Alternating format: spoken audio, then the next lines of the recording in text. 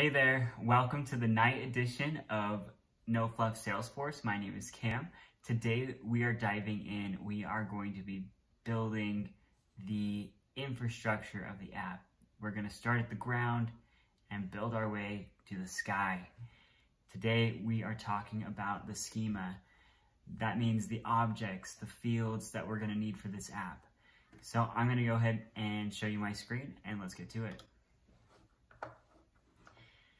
So last week we had talked about this mock-up, of product love, this idea where sales reps are going to be able to submit features requested by the buyers, and then those will aggregate into some sort of a dashboard where an admin will be able to view those and prioritize new features based on the feedback that they're given. So I've gone ahead and drawn up some objects that we'll need. We'll only need 2 objects.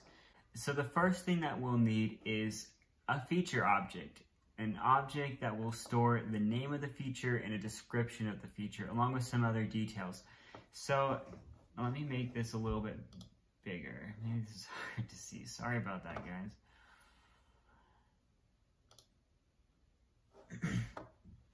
As you can see, this is one feature right here. Some attributes on this you can see are like the name of the feature. There's a number of opportunities or votes this has gotten, the amount of dollars in play, the amount of dollars lost, a status, and a description.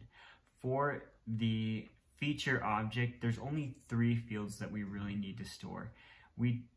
We'll talk about this number later and these dollar amounts and how those are going to come into play.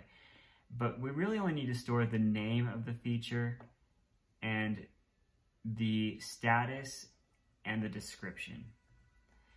And you'll see later on, right here, here's a kind of a zoomed in view of what the admin will see. There's some other things here like the name of the person that submitted it.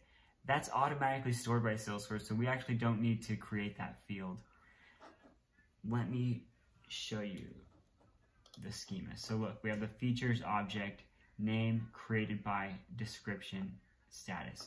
These 2 are going to come built in. We're not going to add those, but these 2 we're going to need to add. And then there's this, what I'm calling the story object. And a story is kind of the scenario that a certain client, user, buyer is going through.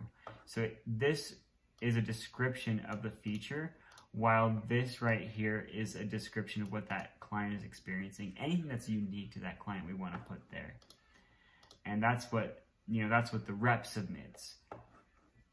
So in that object, in the story object, we're just going to have the story itself, which is going to be, let me just edit this. This is actually going to be rich text along with this right here. We want the ability to add, the italics, bold, any sort of those, text enhancements. And then a master detail relationship to the opportunity and a master detail relationship to the feature.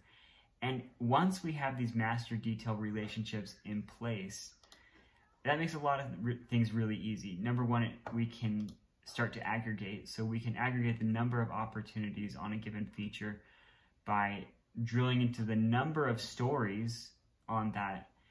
We can get the total dollar amount in play by querying all opportunities off of stories where the opportunity is not closed, and then lost, querying all the opportunities where the opportunity is closed and has not been won, and we can grab those dollar amounts and show them in aggregate.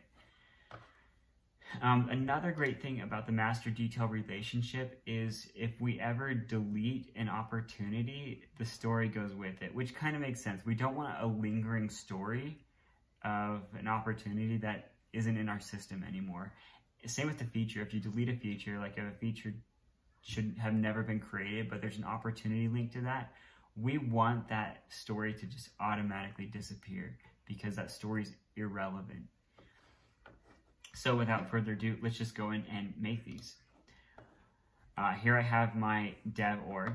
So I'm going to start by creating a custom object.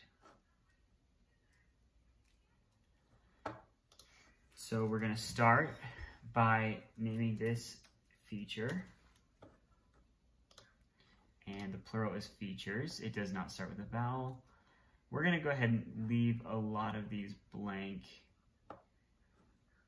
I'm going to allow reports and activities.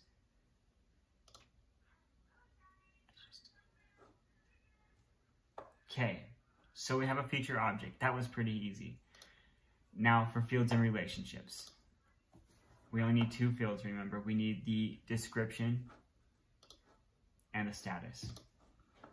Let's start with the description. That's a rich text.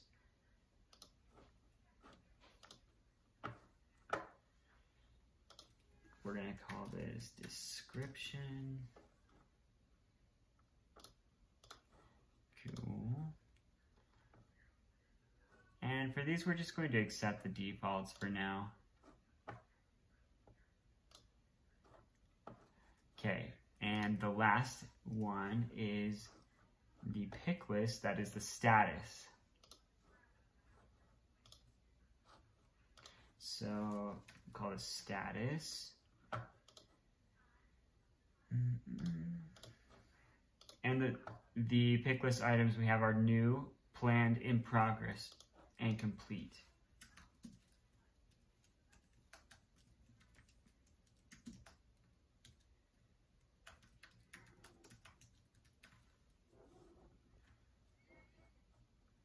Okay.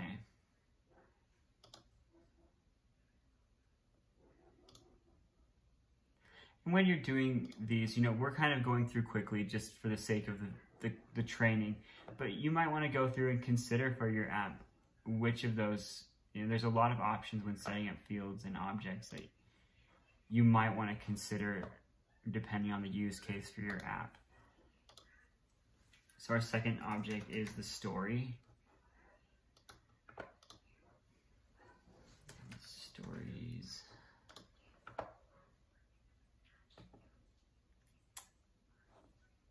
We're also going to allow reports on that one.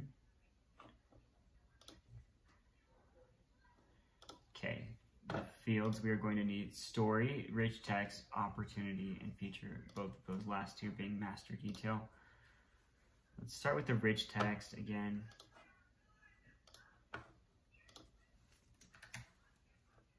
So not to be confused with the story object, this is the actual story.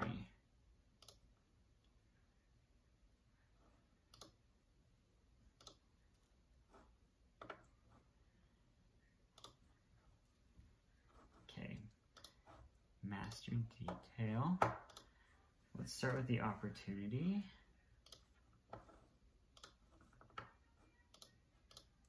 We're just going to leave the field named opportunity, child relationship name, stories, that's great.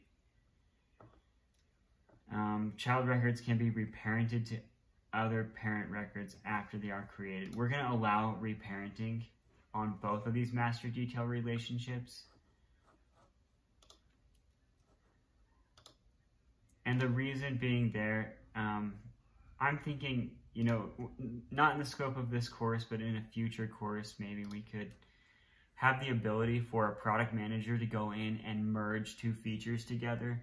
So in order to do that, we'd have to create a new or an existing feature and delete the old feature and take all those stories and put it on the existing feature. And in that case, it would just be kind of a hassle if we had to create all new records for the story object rather than just reparenting those. So this one is related to the story, or necessarily to the feature.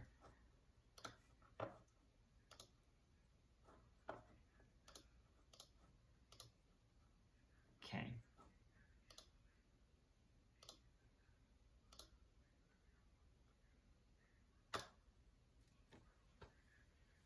Okay, so we did it. That's basically it.